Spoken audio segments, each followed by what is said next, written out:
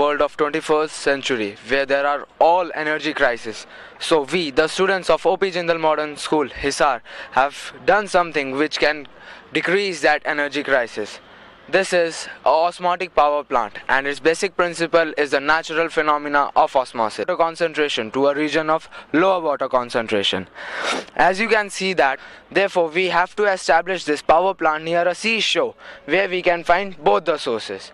Now we channelize water from both the sources into two different chambers which are separated by a semi-permeable membrane.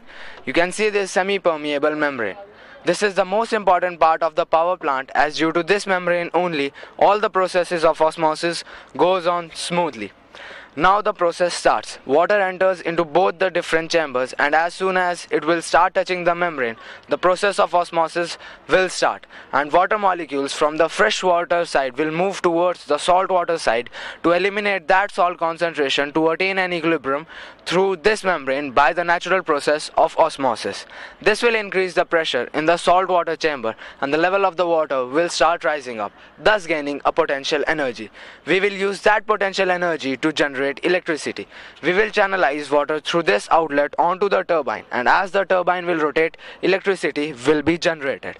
There are many big advantages of this power plant, and one of them being the most important is that it's completely eco-friendly and there's no pollution at all. In a country like India, we have a great coastal line, so we can establish this power plant over there, as most of the rivers also flow into the ocean only.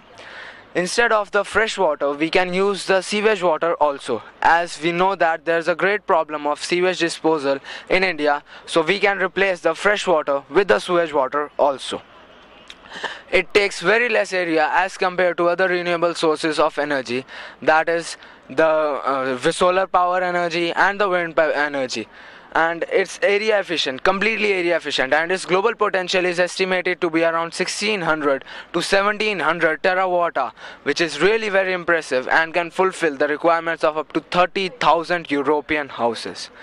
So it's completely green and clean form of energy. It just requires a bit of development and encouragement.